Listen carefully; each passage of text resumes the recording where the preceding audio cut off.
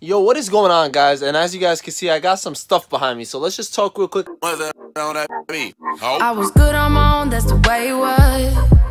That's the way it was. You was good on the low for a faded fuck.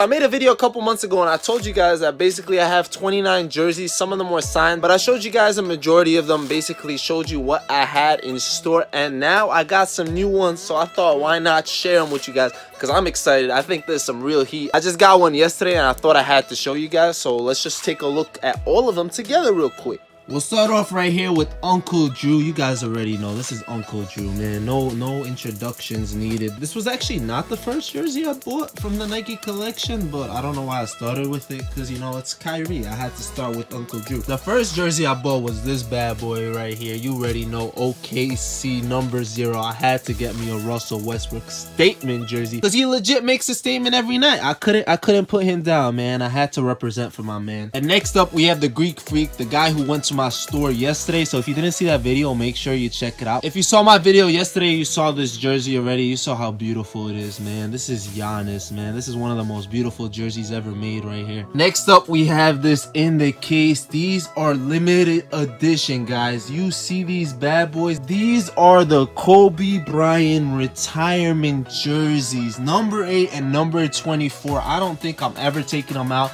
I'm never putting them on, because you guys have no idea what size these are. I have no idea, really.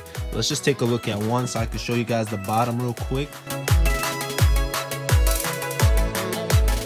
This is stitched on the 5 stars for the championships. The date of the ceremony, his signature is stitched, but the jersey itself is not, which was really disappointing, especially that these jerseys were $400 retail. So I paid basically $435 for this one, $435 for that one after tax. So that's like $900 almost for 2 jerseys that aren't even authentic, which is a real disappointment in my opinion. Thanks a lot, Nike. I know it's Kobe, but come on, you could do better than that. Last but not least, the jersey I bought yesterday. Let's take a look at this together real quick.